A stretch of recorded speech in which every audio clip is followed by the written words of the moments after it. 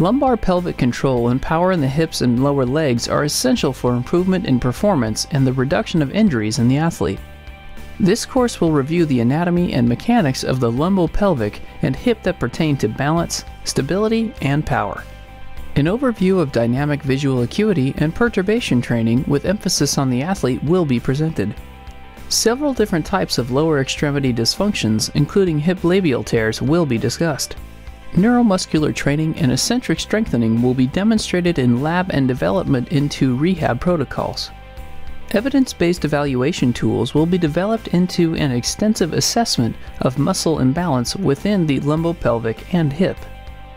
Finally, implementation of rehabilitation programs individualized according to evaluative findings will be reviewed and discussed and demonstrated in case studies, utilizing the research-based findings discovered through the course.